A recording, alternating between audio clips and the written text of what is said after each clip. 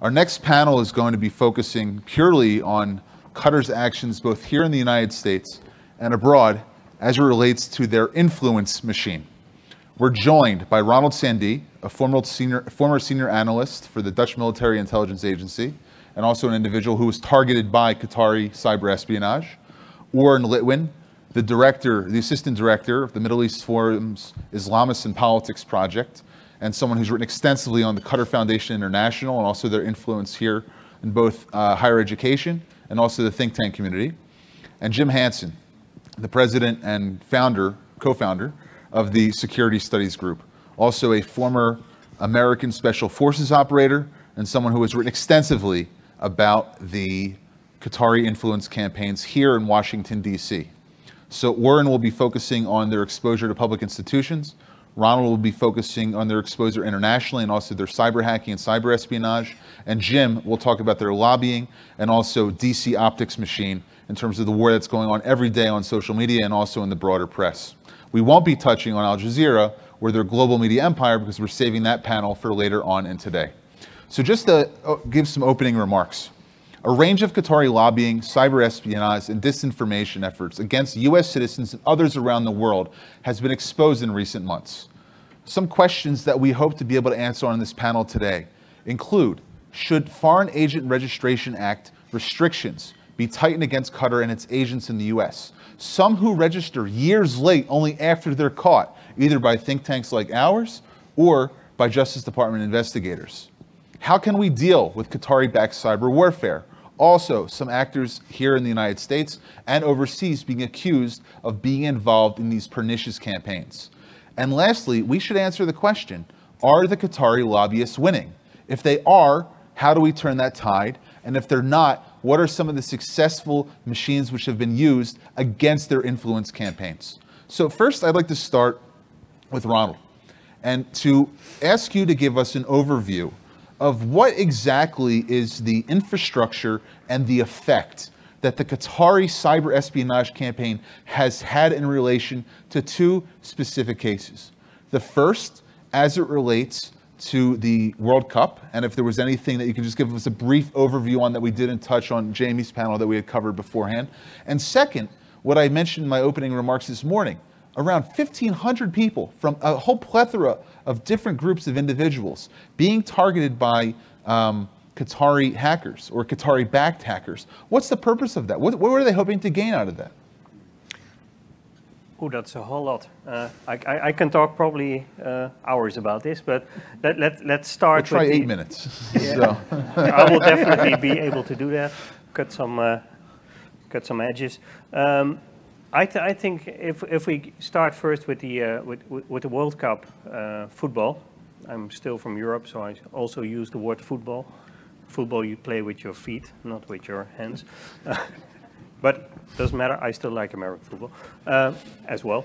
But without that, what we saw in the hacking with the World Cup.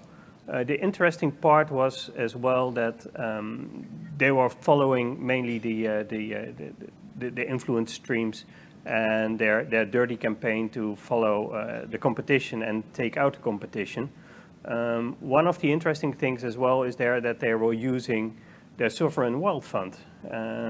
One of the directors of Qatari DR, Ghanim bin Saad Al Saad, a businessman who was also a Qatar Charity Foundation director for a long time. He was able to give bribes to Brazilian and Argentinian FIFA officials. And in return, he bought an international chain of hotels, 5-star hotels in Monaco, in Nice, in Amsterdam, big hotels. He bought them for himself with his own company, and later on he resold them to the sovereign wealth fund with an extra amount of cash for himself. Quite interesting. So they're using their whole scheme to get things done. And in this other hack, what we see really in this current hack, of 1,500 people, basically in 20 countries, they go after everyone who is opposition, They go after people who are with them. Interestingly, very many Muslim Brotherhood operators are being targeted as well, probably for just control matters. And one of the very most interesting things that I see currently is that they are following a bunch of Arab soccer players, young soccer players. One probably will think that they will try to use the information they get from those hacks in the World Cup 2022, maybe to bribe those players to lose a game.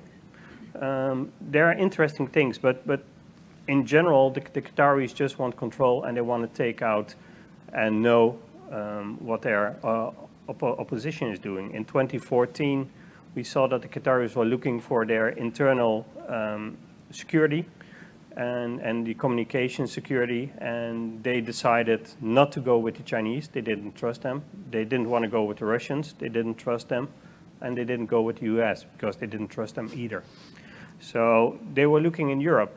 They decided not to use the Brits, untrustworthy as well for the Qataris, but they went with France. They went to Atos, a big cyber firm, and they got the contract. So there's a lot going on, and the Qataris are very clever players.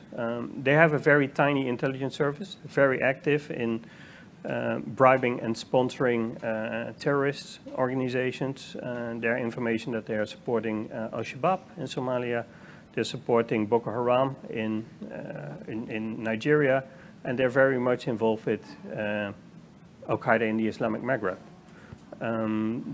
They do that in very interesting ways, probably a little bit outside this talk. But what we really see is that the Qataris are playing a very clever game. As they are very small, they're hiring many British former MI6, MI5, GCHQ people to do the bid for them in Qatar or in the UK. And they are following also, many people in the US. So this is the examples where we find them succeeding in their hacking.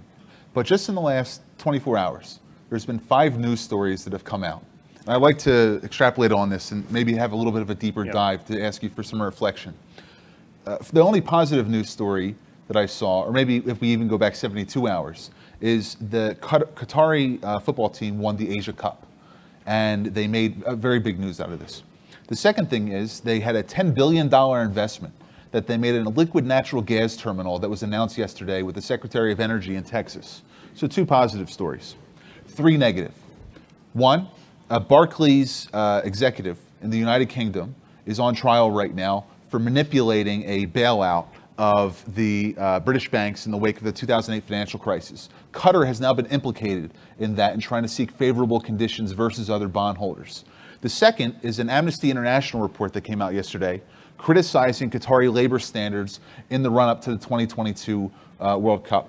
And a third report that came out was the European Center for Constitutional and Human Rights, a German-based organization that was showing that it's not just about the labor issues in Qatar itself, but the standards that the Qataris have been exhibiting in their supply chain management as it relates to other non-stadium-based construction standards going in Doha and also the supply chain outside the country. So there's, a balance, I guess, between positive and negative news. All these reports just coming out 24 hours before a conference on Qatar in Washington, D.C. Not saying that there was any intention to be able to have that collaboration or causation of that story, but what is the reason that the Qataris are pursuing this when sometimes they get their hands slapped and other times they're rewarded? I mean, you would think that after being caught so many times that they would stop this activity. But what's the reason for them to continue it? Well, they find out money talks. Quite simple. If you do a good investment, probably good for the shareholders of Exxon and pretty good for Exxon itself, but should we be happy with a big Qatari investment in something like that? It's part of Qatar's way of hedging and influencing everyone. It's the soft power. Qatar has no real power. It needs soft power. How do you get soft power? Well, you invest, you bribe, and you work with people. And in generally, that's what they do. These are all perfect examples of hedging, and it's all about the brand of Qatar. And even more so, just going back to the World Cup for a second, they were able to give favorable terms on a natural gas deal to Thailand. So we're not just talking about Europe and the Middle East and North America, but they went so far as to get the Thai vote on the FIFA decision, on the FIFA Executive Committee to decide the World Cup by giving favorable terms on a natural gas deal, and they got the Thai vote. Now, I'm not saying that I can prove that, but if it just happened a few months beforehand, when they were getting unfavorable conditions years before that, they used every element of power at their disposal to try to get favorable conditions for their geostrategic aims. Now, yeah, and also, if I may say, they also worked so closely with Russia that they bought almost 20% of Russia's Rosneft right. national oil company. So they made a deal together as well. And it seems like you made a point earlier when we were discussing this. Anywhere that there is a natural gas resource interest, the Qataris find some way to eject the competition or to take over the competition in order to gain a monopoly in those specific areas. Yep. So that's in terms of the area of natural resources and their cyber espionage. But there's overt influence activity that's going on as well. Dr. Oren Litwin from the Middle East Forum wrote a paper back in January, I think, that was published in National Review in February or March, on the example of Qatari Foundation International. And this is before we found out that this organization was underwriting the Jamal Khashoggi articles that were going out in the Washington Post prior to his untimely demise at the beginning of October. But QFI, the Qatari Foundation International, has spent billions of dollars in the United States trying to influence not just colleges that we know about through their reporting requirements under Title VI of the Higher Education Opportunity Act, but also public schools and police departments. What are the Qataris doing funding K-12 education, and how is that part of this wider influence strategy here in the United States? So just to set the scene, we've heard many times over the course of the last couple of hours that Qatar is a very small country with a tremendous amount of wealth in a very bad neighborhood. And they decided a couple of decades ago that their grand strategy going forward was to turn their wealth into influence. And we're going to hear different ways they've done that, like with Al Jazeera, and we've heard a few other ways through their exploiting their natural gas to forge these relationships and put themselves in the center of all these different relationships. But that means building a tremendous amount of soft power, as we've heard, with the major players in the region, and that includes the United States. And it's not just a matter of shelling out tons of money and now you like me, although they do that. It's also a question of building a certain tone, a certain set of relationships. And that's their objective in their involvement in the educational system here and in other parts of the world through the Qatar Foundation International. Now, the QFI is an affiliate or subsidiary of QF, of the Qatar Foundation itself, which is a massive, massive, nominally private but effectively state-run institution in Qatar, which oversees their state development efforts. So running the universities in partnership with American universities who are richly paid to administer these satellite offices in Education City, in a district in Doha. I think the number I saw was that Qatar has become the single highest funder of American universities out of all the other countries in the world, over $1 billion since 2011. And they've done that mostly in order to fund these satellite campuses in Doha, but it also involves reciprocal influence because the Qataris are also able to put their thumb on the scale here in the United States as far as what kind of decisions these universities like Georgetown, Texas A&M are making even here. The QFI in particular, their mandate is a little more focused, theoretically, and their main focus, as they put it, is to facilitate the teaching of Arabic language and, in a larger sense, the Arabic and Muslim culture in the United States and other places in the world like the UK, Brazil, Germany. And the way they've done that, they do that through 2 or maybe 3 different strains, depending on how you want to categorize it. One is teacher training and providing resources, which I guess is 2. So curricula, instructional videos, social media resources, and in particular all these different training sessions in which teachers of the Arabic language are given these resources provided more or less for free by QFI in order to be more effective in the classroom. That's number 1. Number two is actually sponsoring Arabic language programs in different schools across the country, and public schools, in competitive private schools, different things like this. And the objective, I think their latest numbers were that they directly sponsor about 2,500 or 3,000 American students. So you'd ask them, why are they doing this? I think one of the major goals of this is actually stated very explicitly by the Emir, who spoke about this. And I should mention that QFI, its leadership, the board of directors, is very heavily staffed with Qatari royals. The CEO of QFI is Sheikha Hind bint Hamad, so the daughter of the previous Emir. They've got high-level government officials on there, or previously did, like Khalid al-Kuwari, who was a major, his clan is very highly placed in Qatar. So this is clearly a very high profile activity for the Qatari government, and their goal in this, as the Emir said, was to spread good feeling through the teaching of language toward, from the American people to Qatar, and also to the greater Muslim world in general. And why are they doing it? So this is facing two directions. Number one is influencing the United States. Number two is also positioning Qatar for the Arab world as their patron and their representative to the United States. And that's part of what they're doing with Al Jazeera, as you'll hear about. That's part of what they're doing with various other initiatives. So they're trying to seize the cultural leadership, or the soft power leadership, of the Arab world through this. So you had been in touch with the Arizona Department of Education, and you would reach out to local activists in Phoenix, encouraging their school district to not host this statewide convention sponsored or participated by Qatar Foundation International. What was the response of people on the ground when you started sharing them some of the more nefarious activities of this foundation, and who was backing them?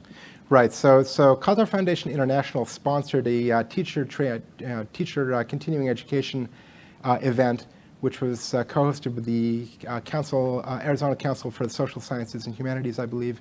And we actually had somebody who attended and who told us what happened. And much of it was good information for Arabic language teachers. Some of it also was talking about the broader geopolitical context of the Middle East, and that's where the problem started. Because one of the major themes of the presenter, it was Ms. Barbara Petson.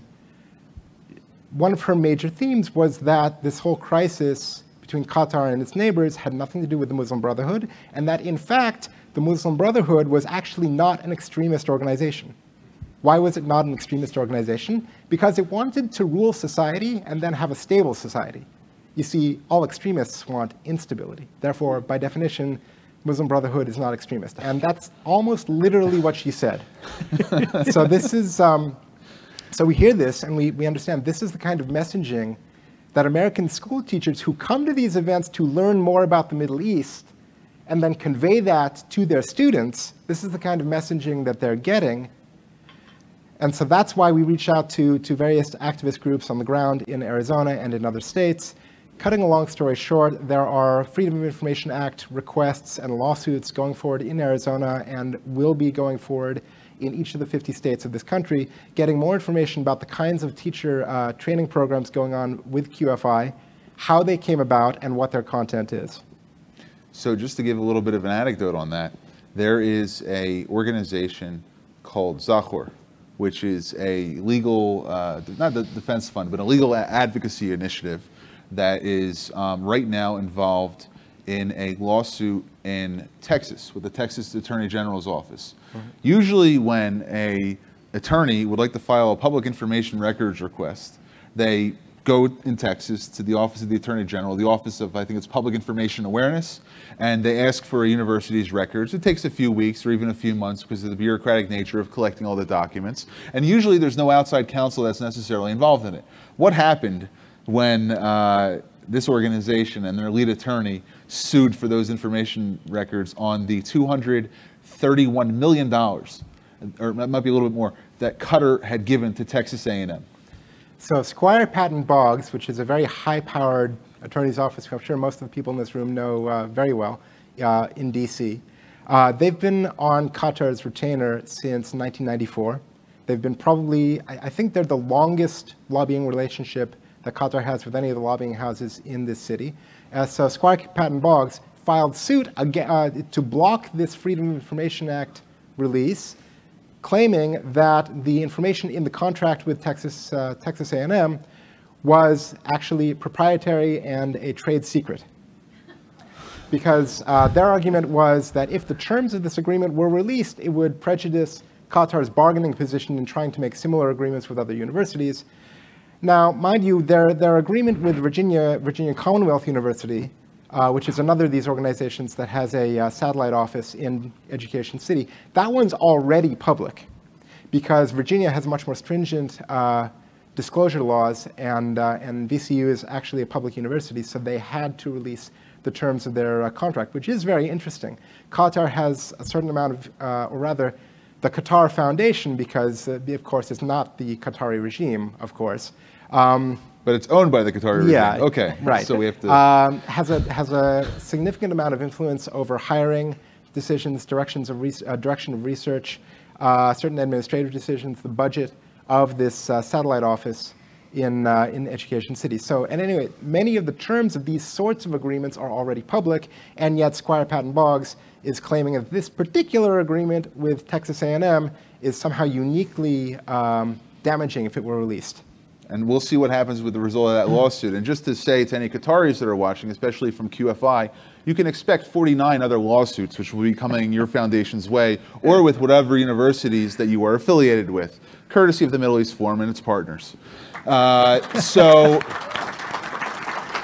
maybe they don't have a relationship with Alaska or Idaho, but if you do, we'll find out. So not that I have anything against higher education in those states. Some of the finest American universities are in those places. But now linking from the Qatar Foundation International and its relationship with public education, we haven't talked about think tank influence, where we have QFI, or maybe it's not through QFI, but we have the Qatari government or their interlocutors or their proxies giving tens of millions of dollars to institutions like Brookings, I think. There's a great article, if you guys want to look it up, on danielpipes.org that looks over the history of foreign influence with think tanks. Daniel might be able to provide us with the link in the interlude. But I'll save that for a little bit later because I do want to talk about DC and use QFI as a segue to Jim Hanson, who he and his organization, including Nick Short, David Reboy, Brad, I'm going to get his last name wrong. Brad Patty. Brad Patty and Jim have spent, I think, maybe the better part of the last year or the last 2 years doing an in-depth investigation and actually participating in the counter-information operations against this country, and you've been, achieving results. So can you maybe tell us a little bit about the Khashoggi, the QFI tie-in, and then expand the conversation of what exactly is Qatar doing here in Washington to try to influence American policymaking? They're doing exceptionally well, we have to admit. I mean, by any reasonable standard, they're outstanding at both buying and obtaining influence through a number of ways. Obviously, money talks. And, we heard how much the foundation has put out. We heard how much they pay the lobbying firms. We heard that Brookings is a wholly owned subsidiary of Qatar. Qatar Foundation International. If you guys look at their corporate records, let me cut you off, Jim, you will see that Brookings Center Doha, if you look at the entities that Qatar owns with the chairman, I think it's in London where you can find the corporate records. Brookings Center Doha is a 100% owned subsidiary of the Qatar Foundation or of the government of Qatar. So they probably didn't release that in their press release about getting the money from the country.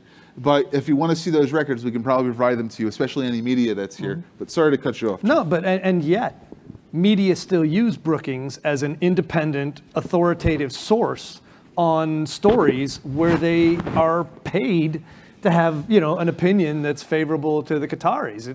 It's obscene. It's impressive. I'll give them credit. Our institute, our organization, Security Studies Group, we specialize in information operations and information warfare.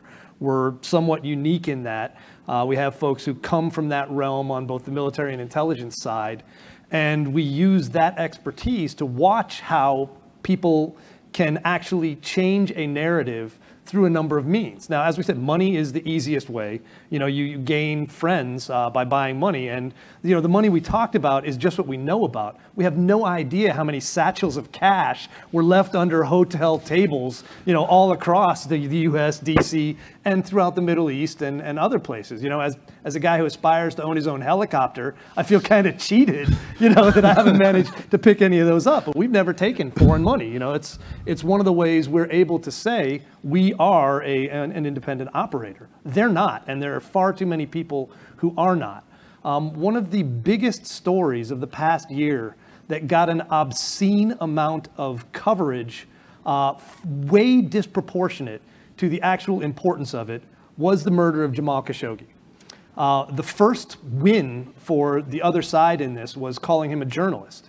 He was not a journalist. He was never a journalist. When he was a newspaper person in Saudi Arabia, he worked for the previous regime and basically did propaganda for them. And we recently found out this week was paid by Malaysia to run air cover for them while he was running an independent Saudi paper. He was the media advisor to the intelligence minister, right? But he's a journalist. Oh, Greg, okay. get this correct. All right. You know, use the proper terms, because otherwise they won't get their money's worth out of this. The Washington Post, you know, in bringing him into their house, either did zero due diligence or, more likely, just didn't care that, for all intents and purposes, Khashoggi was a Qatari influence operator with a byline at the Washington Post. How valuable is that? I mean, that you just can't buy. All right, the Washington Post gave that to him. And honestly, at that point, they're either negligent or they should have filed a FARA, you know, report for allowing him that. It came out that they were forced to admit, because there were a number of sources, ourselves included, who were about to drop on them the fact that this was happening. When Khashoggi's apartment was raided after his death in Turkey, they found wire transfers from Qatar. All right, this was covered up by Turkish media, and in the course of the ensuing influence operation by Turkish media and aided by Qatar, they managed to create the entire media firestorm over this that lasted months. It was an incredibly successful damage operation against the Saudis, and chance for both Turkey and Qatar to gain leverage with the United States and with other countries. So they were tremendously successful in doing that, and you know, we have to give them credit, but we should also pay attention, because that's not something that we should be comfortable with. We should not be comfortable with the idea that a foreign country placed an information operator at a major U.S. paper, one of the two biggest papers, you know, most important papers in the U.S., and fed him information, corrected his stuff, and the Washington Post ran it with not a disclaimer in sight, and everybody ate it up as if this was the truth. Well, I'm sorry, that's how democracy dies. Democracy dies through propaganda run by, you know, supposedly independent journalistic sources. So that's give them an A+ for that. You know, they got away with that up until now, and now it's been exposed, but they're still not paying a price for it. A second place that I think is important to note that Qatar has done a tremendous job in influencing the United States, and this is not criminal, this is just, again, good policy, is in great relations with the U.S. military.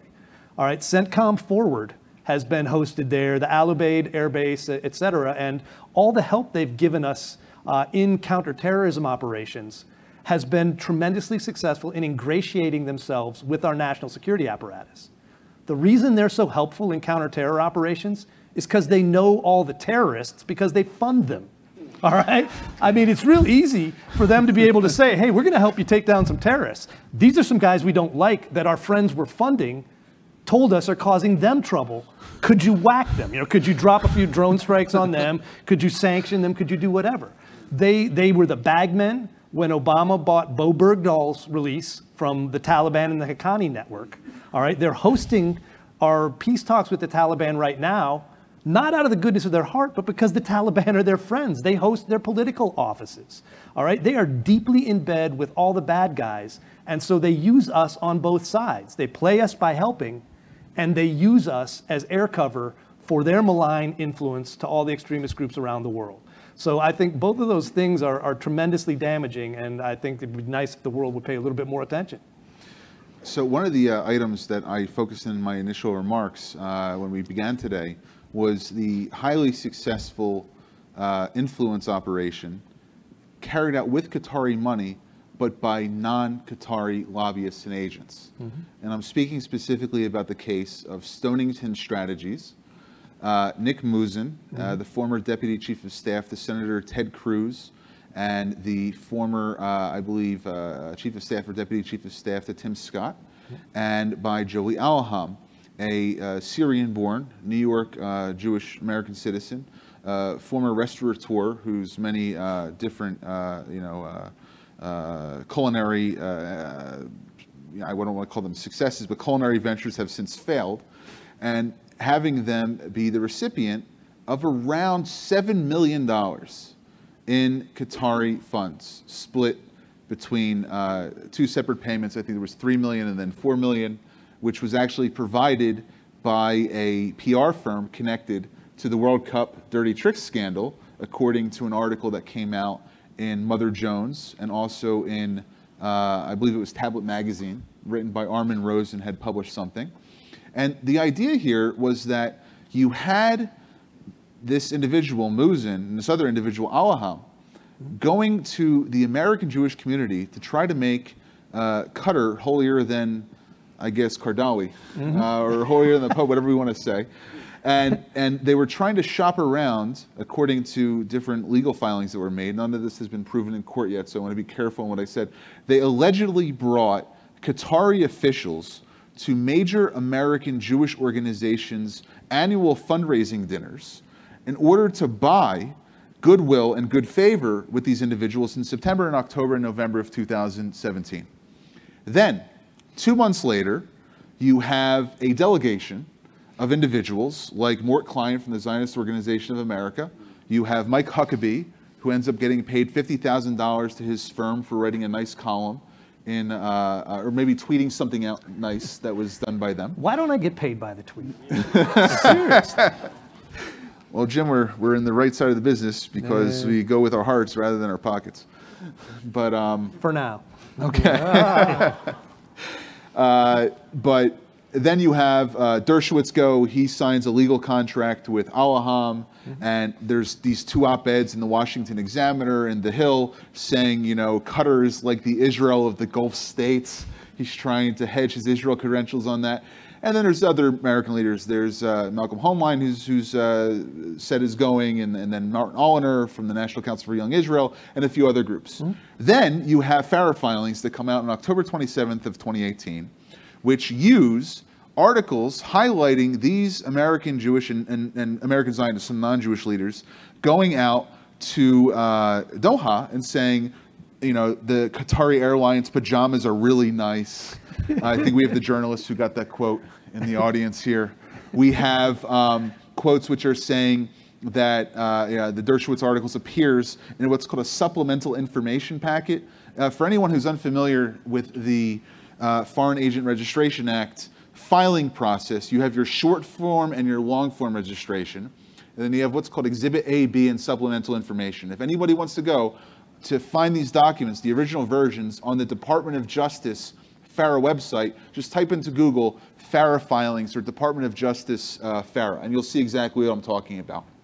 So you have the articles highlighting the trips of the leaders going to Doha, being used in information, and then when you find what's on the lobbying agenda, every time they're speaking about what they're doing, they say, well, we can't call Qatar a sponsor of terrorism because we have American Zionist leaders going there. Why would they go if they were sponsoring Hamas? Why would they go if they didn't think that they were a solution for, not modernity, but for moderation in the region, if they didn't think that this was connected to it? And then lo and behold, the legislation that was being pushed by many organizations, you have in these lobbying filings under the Lobbying Disclosure Act, the LDA, you have AIPAC, you have the Anti-Defamation League, you have the American Jewish Committee, all pushing this anti-terrorism legislation, which was introduced by Brian Maston. I think Josh Gottheimer was the Democrat co-sponsor on May 25th, 2017.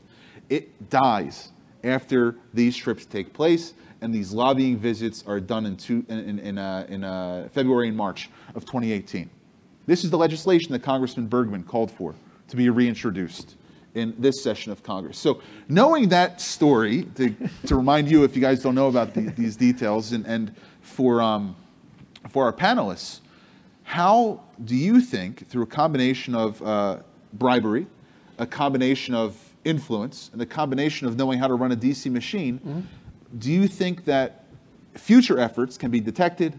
How do you think these people should be held to account who were participating in it? Were they just, to use Lenin's term, useful idiots? Or were they actually part of the process here, and they knew what was going on? What's your opinion? I'd like to get each response, maybe starting with Jim and then moving down. They would qualify as fellow travelers and useful idiots. And again, money talks. So as soon as you start laying out enough, people judge, oh, that's too small. That's just a briefcase full of cash. I'm looking for a full satchel or a roll-on bag at this point. And they've done that. But what they did in this case was they were smart about who they targeted. They decided what we need is air cover of a different side. We need Jewish leaders to say that Qatar's not bad. And the whole idea, again, back to the point that Qatar doesn't just finance most of the bad guys around, Hamas, Hezbollah, Al-Qaeda, everybody. They throw money around to all of those organizations so they can control them, and they are very, very Muslim Brotherhood centric. You pick a bad guy, they're in bed with them. But then in order to cover for that here and to make sure that the US doesn't do anything more in the way of sanctions and other things against them, they picked very influential Jewish leaders, which is, it's horrifying. It's horrifying to think that first of all, they're that good at it. And second of all, that those people were gullible enough to go ahead and fall for something like this. And the way you do it in the future is right now we have one advantage, all right? The left started this massive Trump-Russia witch hunt, which focused on FARA filings because that's what they've got on Manafort. Paul Manafort was deficient in every way in FARA filings. Now, the idea that you can be a foreign agent and not register, it's almost impossible. You're really opening yourself up to difficulty. So it's going to be more difficult in the future for Qatar and other people who want to just buy influence to do so without it being disclosed. Now, the second problem is the media is not going to cover it if it doesn't fit their narrative or agenda. So it's going to take alternative media. It's going to take other ways to get things out, social media, and we have a burgeoning conservative media now that I think is well represented here and other places that will actually talk about these stories. But those two things have to combine: disclosure and transparency, and then exposure and distribution of the stories about these type of influence operations. Okay. Now, Ron, maybe you can comment on the American context, but I also know you've done extensive research into the manipulation and political trickery that the Qataris have done outside the United States, like the Sarkozy case in France. Yeah. No, I think one of the problems here in the U.S. is there should be better enforcement of the FARA Act. If government would really go after them and edit and audit more or less the lobbying firms and the law firms on this issue, I think they would be way more careful, and they would be way more willing to announce that they're working with foreign countries. I think that's one point. And on the Europe case, first a very small anecdote about how the Qataris work. When the French entered Mali in, I believe, 2014, the French found a lot of documents in an abandoned house and in a mosque. And from those documents, they really learned that it was the Qataris who had told organizations like Boko Haram and Al-Qaeda in the Islamic Maghreb to kidnap French citizens. What was the reason behind it? It would be a win-win for both. The Qataris would go to the French and say, hey, you never pay for hostages. We will take care of that for you. So the hostage was being paid for by the Qataris. The hostage was sent to France. France could officially say, hey, we didn't pay for them. And the Qataris basically already had communicated before with the terrorist organizations, okay, we will have to fund you, but let us do it in this way so we get the benefits from the rest and we can still fund you guys. So it's typically a hedging operation, what they were doing. They were doing that with French family who was being kidnapped in Cameroon. They did that in Mali. They did it in multiple countries. The French were pretty angry when they learned about this, and I really heard that the French Minister of Defense at that moment, within a day when he heard this, he flew to Doha and said some awful words I cannot mention here, but it starts with an F and it ends with an F, and he flew back.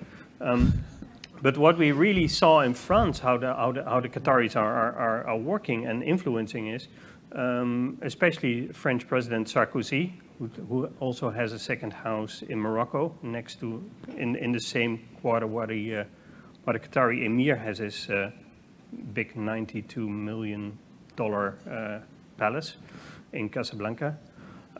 Interesting. And also some other high-risk players are very close to them there in Casablanca. The French president is involved in multiple scandals, being paid off in multiple ways. But one of the things was that his favorite soccer team, Paris Saint-Germain, was in a pretty bad state, and he asked the Qataris to take over. Well, we really see what happened now. The Qataris bought it. They bought some big players from Barcelona. Interestingly, a former president of Barcelona is also the head of the Aspire Sports Academy in Doha. So that was not too difficult to get Neymar as a soccer player. But there's all this kind of murky business going on, and they don't do it. They don't do it in the U.S. They do it in France. They do it in the U.K. They buy multiple big stakes in companies. They also do a lot of buying of real estate for high prices, and yeah, they're buying off generally Europeans as they do it here in the U.S. So, Oren, what's your take in terms of the way in which they're wielding the power of their philanthropic ventures? And I want to quote an article that I mentioned beforehand that was on danielpipes.org about Brookings' relationship with Qatar, and then maybe try to offer a parallel geopolitical event that took place about 4 or 5 years ago and how this may have made sense. So Daniel writes, some of this funding has been given clandestinely, with think tanks taking money under the table. Sorry, Jim, you didn't get in on that. While benefiting from a moral image of disinterestedness. Yeah. In the most prominently egregious example, the government of Qatar, as the New York Times reported, and I quote, funneled hundreds of millions to Hamas-led Gaza and encouraged its rocket and tunnel assault on Israel, and also signed a 4-year, $14.8 million deal in 2013 to fund the Brookings Institution, where Martin Indyk served as vice president and director of the foreign policy program. Indyk worked for Secretary of State John Kerry from July 2013 to June 2014 as special envoy for Israeli-Palestinian negotiations. And Daniel asks this question. He says, as someone on the same payroll as is Israel's mortal enemy, how could Indyk be expected to act in a neutral way? So what other examples are you familiar with? And it's specifically as it relates to the Palestinian-Israeli conflict. And you have someone who's the head of foreign policy programs going to become the special envoy for that conflict, while the Qataris all at the same time are funneling hundreds of millions of dollars to a terror organization which is pledged to its enemy, in this case, Israel's destruction. Right, and it's worth pointing out, we've heard a couple of times that Qatar is one of the major funders of Hamas in the Gaza Strip. And to a certain degree, if you're going to fund Gaza, you're going to fund Hamas anyway, just because of the nature of the way that they've taken over all of the social services in Gaza. But and so the plausible deniability aspect is that Qatar is saying, well, look, we want to ameliorate the situation in Gaza, therefore we need to give money to aid organizations. They happen to be controlled by Hamas, and that's just, you know, the way things are. Our argument is that actually the fact that you're giving the money to Hamas first allows them to use that money in order to advance their interests rather than the interests of the Gazan people. So even though they're presenting it as a philanthropic relationship, ultimately it's about maintaining their influence with Hamas, and again, maintaining their role as a power broker in the region. And one other point I wanted to make is that, you know, we know a lot of their influence operations in the United States, specifically because of FARA, because of the disclosure requirements that we have in place to do that. The problem is, as was said, is that it's not strictly enforced enough. So QFI, for example, it began its life in 2007 as a public nonprofit that had to file disclosures with the IRS, Form 990, if you know. In 2011, they restructured, so they were now a private entity, no longer had to disclose anything they were doing to the IRS or to anybody else. And that's an example where they're actively working to thwart transparency. Whereas, as we've heard, the more transparency we have in the operations of Qatar and its various affiliates and agents, the better picture we have about who's doing what to whom and how that affects us. So I want to follow up with one thing, Oren, here. Mm-hmm. I mentioned beforehand that it's K through 12, it's public universities, but also police departments, where there's been training initiatives which have been funded by QFI for sensitivity training towards these anti-Islamophobia outreach efforts to the American Muslim community. And it's not organic insofar as American Muslims are approaching police departments and saying, hey, let's work together. This is an example. When I used to work in Pittsburgh as the head of interfaith relations for the Jewish Federation there before I began this job at the Middle East Forum. You would go to the mosque, you would say, hey guys, let's have a good relationship, let's talk, let's have an iftar dinner here, or we'll do a Passover Seder there, whatever else. In the context of interfaith relations, in the local context, it was very organic. But here's QFI coming from their Washington, D.C. office, bypassing local American Muslim communities and saying, here's a curriculum that we think that you should use, here's a program that we think you should use as American police officers that says the following. 1, Islamophobia is something that is defined by an institution, like Georgetown, for instance. Texas A&M. Texas A&M, which is another one. We haven't talked about the institutions or the programs that the Qataris are funding at this. Maybe you can give us an example of Georgetown's professors that are receiving some of this support, whether directly or indirectly. I know it's a Saudi program, but they still get support there. Or perhaps an example of Carnegie Mellon University, which has a campus in Doha.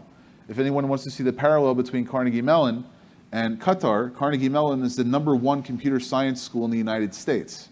It's not a surprise that someone at the forefront of cyber hacking would want to have that intellectual property in Doha. So maybe you can give us an example. Right. So Georgetown has a satellite office in Education City. They're paid hundreds of $millions a year to run it. Ditto with Carnegie Mellon.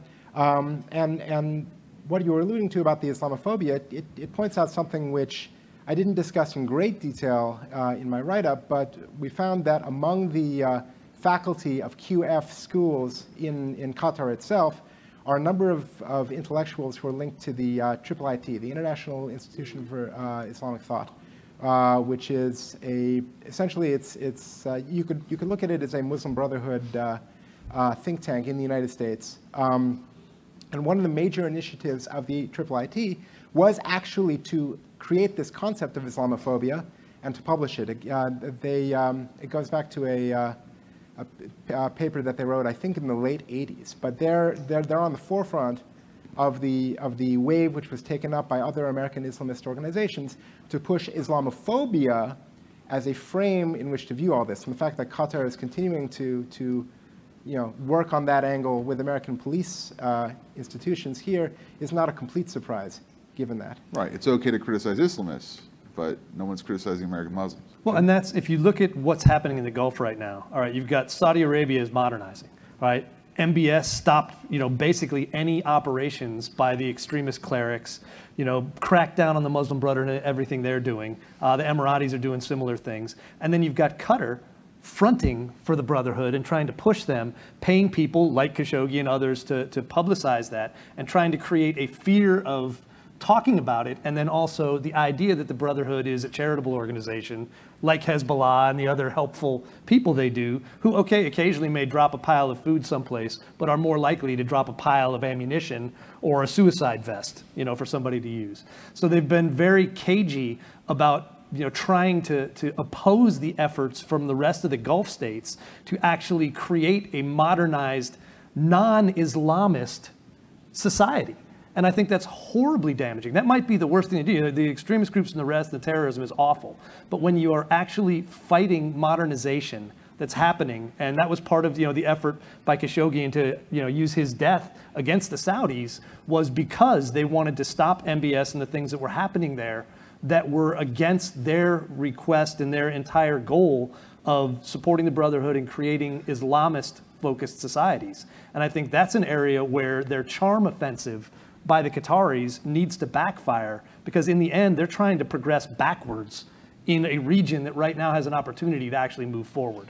So the charm offensive with the West provides cover for building Islamist movements in the Middle East. Absolutely, and that might be their answering goal. this question of, well, why are they doing this? That's exactly why they're doing it, and they've been tremendously successful, because they couch it in all these other things. They couch it in charity, they couch it in education, they couch it in these other things, yet right behind all of those is what's the curriculum, what is the goal, and in the end, if you watch what they're doing, they're not just helping those organizations, they're helping Iran, for God's sakes. You know, they're in bed, again, with all the worst people for the worst reason possible at a time when we actually have a possibility of a generational change. As mentioned, 60% of the population in the Gulf Arab states is under 30, all right? Those people are not by nature nearly as Islamist as the old school people. So while you've got a guy like MBS trying to make this change happen, you've got the Qataris trying to torpedo it, and that's, you know, the feud that's going on in the Gulf. And that's why their relations with the Department of Defense and Department of State are so important, because when they can get those US organizations to try to mediate this in a way that lets the Qataris back into good, you know, relations with us and with everyone else, they succeed in slowing down that pace of modernization and pushing their Islamist agenda. Right. So we've talked a lot about the ills and the discontent of Qatar and its influence operations. I'd like to get one policy recommendation on education, on international outreach, and in Washington, D.C. that can help us end the panel on a high note. What can we do if we have members of congressional staff here, members of the media? What would you say is a policy recommendation that you would make to the Congress or to the executive branch to be able to help start peeling back this onion and to expose this influence machine and to start holding them accountable? Oren? I would say enforcing FARA against QFI, because they very clearly crossed the line just from teacher training to teacher influence, and from there influencing the classroom. And also, we've seen instances where QFI was directly sponsoring American political institutions like the Arab American Community Association of New York, back when Linda Sarsour was the executive director, which kind of goes a little bit out of their lane. So anyway, FARA. So Qatar's backing Sarsour? Was backing? There's very little information, and that's what FARA would solve. Okay. Ron? I would basically say it's very important, especially in European countries as well, to stop funding religious institutions from abroad. I know in the West it's very difficult to say we cannot allow people from abroad not to funding churches or I don't know what kind of organizations, but basically we see right now that Qatar is so, and Turkey are so actively using this fact to fund and build new mosques, basically all focused on Muslim Brotherhood or wars, and that they are taking over, trying to take over Muslim communities in multiple countries, and they're getting away with a lot of it. As European intelligence services, yeah, Muslim Brotherhood is not our priority in the number 10 list. So that would be very good if there would be legislation being brought up in multiple countries just to stop foreign funding of religious institutions. Jim? I would say there's a pretty good question right there. Are they still as good an ally, or are they at this point becoming a strategic threat? I mean, it's a similar question we need to ask about Turkey. I think we're coming to a better resolution. That's June's conference. Yeah, we will skip that. But the point being, when you look at who our allies are, it's not a question of historically, have we been, friendly with the Qataris? Do we have military interoperations with them? Do we want, everyone in the Gulf to get along? Yeah. But is that something we should put ahead of what they're doing to undermine U.S. strategic interests around the world? And I think if we want them to be a U.S. ally, they have to change their ways. There's just no question that their malign activities are far too extensive to get a pass simply for hosting an airbase. There's a lot of flat places in the Middle East we could land planes. I'm pretty sure that is not the only place we could do that. Yet we just signed a pact to go ahead and upgrade Al Ubaid Air Base. Okay, which they're paying for. Which they're paying for, which is another way to say money talks. All right, and nothing wrong with that. All right, there's nothing wrong with that if it's transparent, if we know what's happening, and if it's not counter to U.S. strategic interests. So let's take a look at those, and if we're going to continue to let those things happen, then we need to make sure they're in ways that make them a U.S. ally, not a problem. And I think that my recommendation would be that currently foreign countries are required to register the amounts and very small bits of information as it relates to their funding of both institutions of higher education, to a certain extent K through 12 schools, depending on a state's rules. I'd like to see greater transparency in all foreign funding of nonprofit organizations, especially think tanks that have to be exposed by the New York Times to find out what it is that they're coming with. But also 501c3, 501c4 organizations, 501c6 trade promotion organizations, and anyone that is involved in the realm of trying to affect American public opinion as it deals especially with foreign affairs, but also domestic issues that foreign institutions try to meld in their own unique character, whether it be for positive purposes or for, in this case, malign purposes. So in the cases of public institutions, Oren, thank you for your presentation. Ron, as it relates to our international experience and being able to understand the global reach of this influence operation, I appreciate your contributions. And Jim, thank you for shining a light, not just on Khashoggi, but on the wider DC implications and the purpose and the intent of what the Qataris are trying to do here in Washington. We will end this panel now at 12 o'clock on the dot. We will reconvene at 12:30 for, well, now we'll have lunch, but we'll reconvene at 12:30 for remarks from another member of Congress, and then we will continue our afternoon part of this program. Thank you.